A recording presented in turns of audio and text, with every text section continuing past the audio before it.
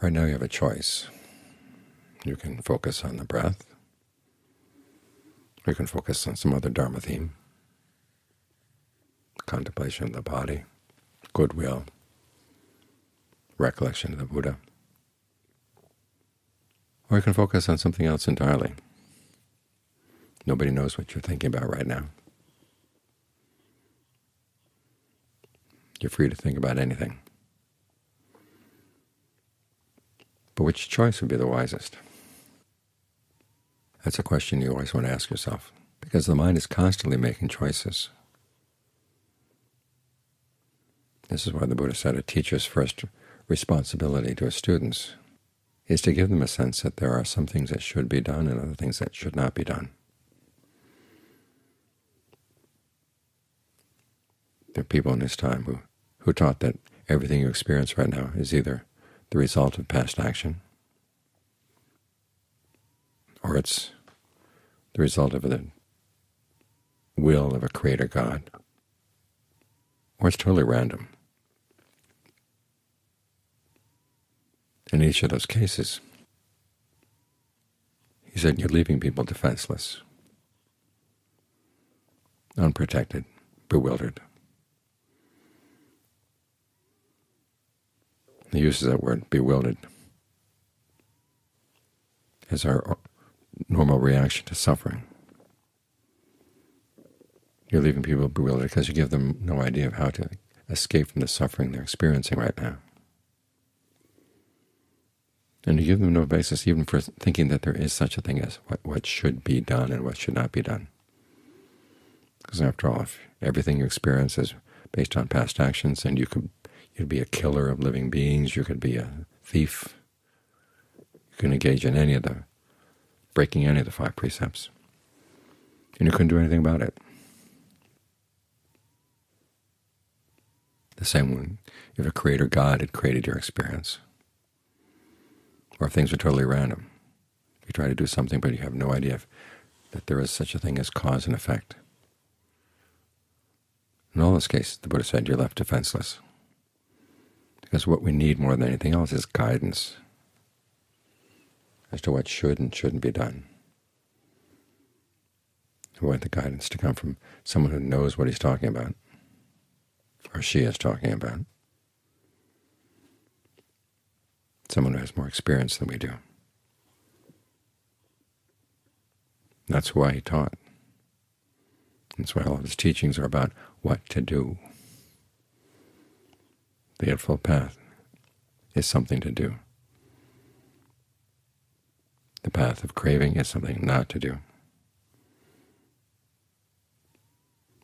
fact, the image of a path is his basic image for the teaching as a whole. It was his very first teaching, and it was very last.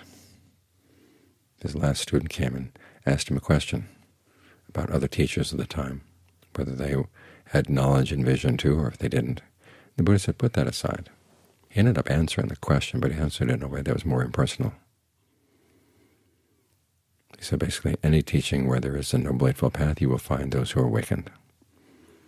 Any teaching where there is no Eightfold Path, there is going to be nobody awakened. So it's the Noble Eightfold Path that makes all the difference. So the teaching is all about action. It's all about things you can choose to do. Because if your choices in the present moment didn't have an impact in the present moment, then you couldn't choose to follow the path. But it's something you can choose to do. So this is why we're focusing on the mind here in the present moment, because of the power of the mind in the present moment to shape both the present moment and the future. So if you're focused on the breath, really being sincere and sticking with it, the Buddha says you should be mindful, alert, ardent. In other words, keep the breath in mind. That's mindfulness. Watch what you're doing as you're staying with the breath. This means both watch how you're breathing and also watch how the mind relates to the breath. And if you see anything wrong, in other words, your mindfulness is telling you should do X, and you're doing X and it's not working, or you're not even doing X, then the quality of ardency comes in and says, well, let's straighten things out. This, that John Lee says, is the factor of wisdom in the practice of concentration. Again, it's realizing that you have choices as to what to do, so you try to do them as skillfully as you can.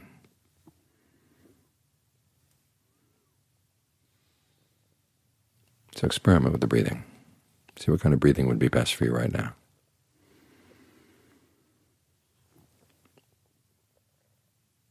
The Buddha gives the analogy of a cook who tries to notice what his master, the king, or the king's minister likes. Does he reach for salty food, or does he reach for sweet food? Does he reach for bitter, sour, bland? Take note of that, and then tomorrow make more of that. And John Lee works a variation on this. He says sometimes the master likes one thing today and something else tomorrow.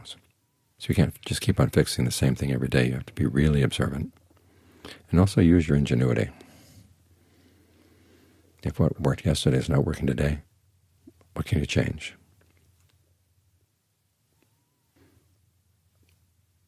We're talking about the image you hold in mind. It can either be a visual image or it can be just a set of words. I found one that's really helpful is thinking of the breath bathing the body. In other words, you're not here watching the breath, you're here feeling the breath. You're trying to feel it all around you, because it is all around you.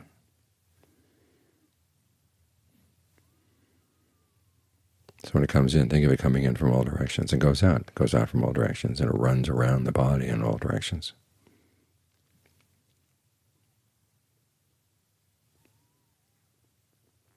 Or try what other image or perception you find really useful to getting the mind to settle down, feeling really at home with the breath, at ease with the breath, comfortable in the breath.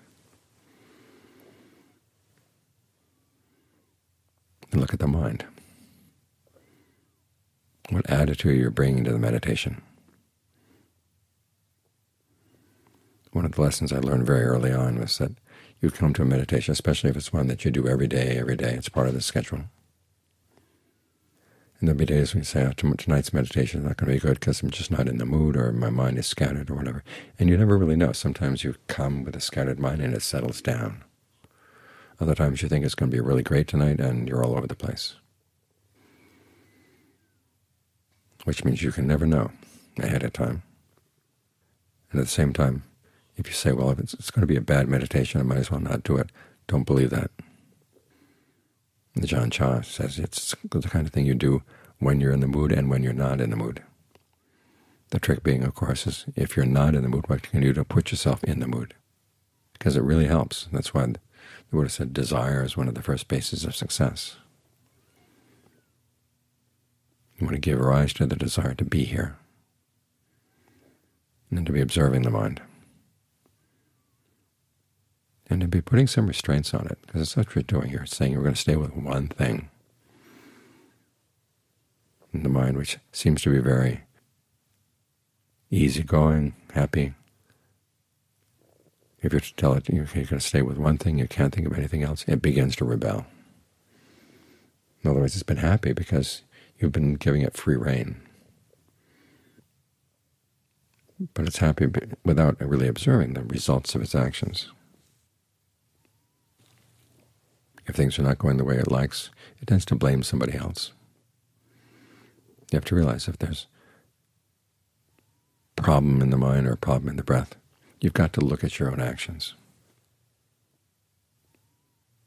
And what better time than right now? Things are quiet. The responsibilities of the day are put aside. You've got this whole hour just to be with the breath, observe the mind. So do your best to put yourself in the mood. The Buddha talks about gladdening the mind. And there are lots of ways you can gladden it.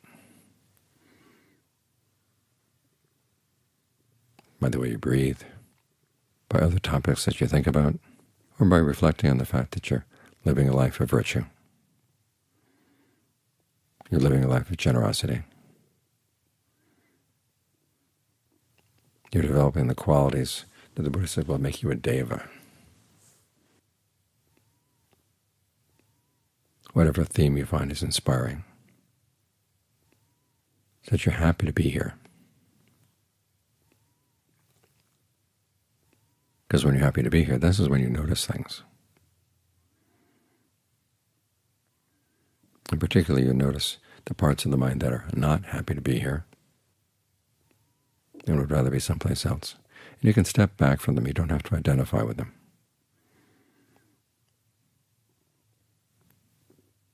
You watch them arise, and when you're not encouraging them, you can see them pass away.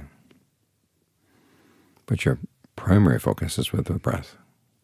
These other things just buzz around on the borders of your awareness. And if you don't pay them much attention, after a while they go away.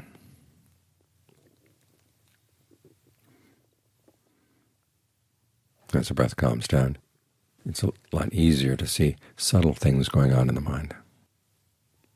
And that's what we're here for, to see the subtleties. Because after all, as the Buddha said, it's ignorance that causes us to suffer. It's not ignorance of things outside. It's ignorance of our own minds.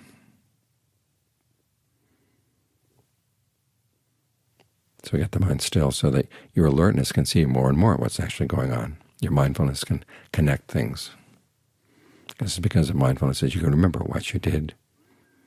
And then when you see the results coming from what you did, and you can make the connection, then you can decide, was that a wise choice or not? And from that you learn. That's how we chip away at our ignorance.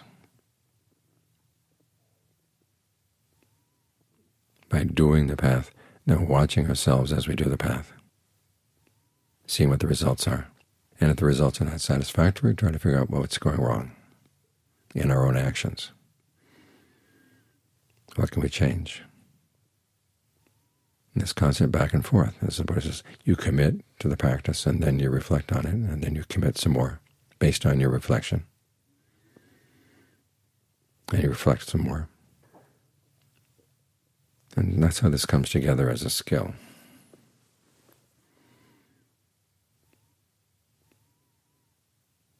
So remember, the mind is constantly making choices. You want to make skillful choices.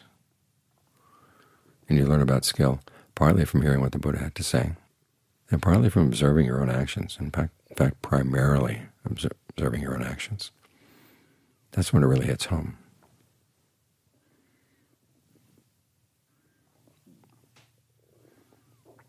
Because you listen to the Dhamma. But if you don't see it in your own actions, what's right, what's wrong, what's skillful, what's not, it just washes over you and sometimes washes away, like water off a duck's back.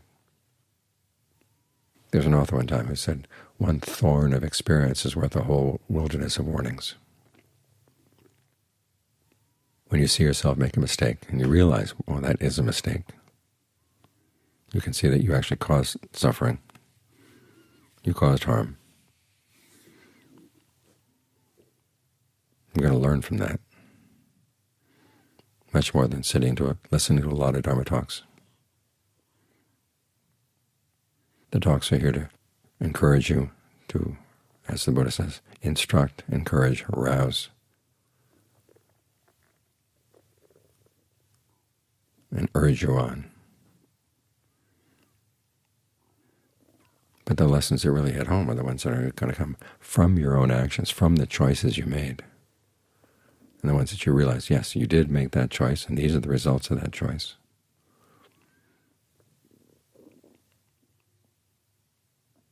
And then you can decide whether that action was something to be repeated or not. So the Buddha is here to encourage you to admit your choices and to give you some idea of the range of choices you have, to give you a basis for deciding some things should be done, other things should not be done. When he does that, he's fulfilling his duty as a teacher.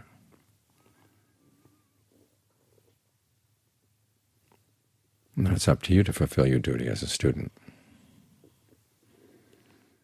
Take the teachings and try to get the best use out of them.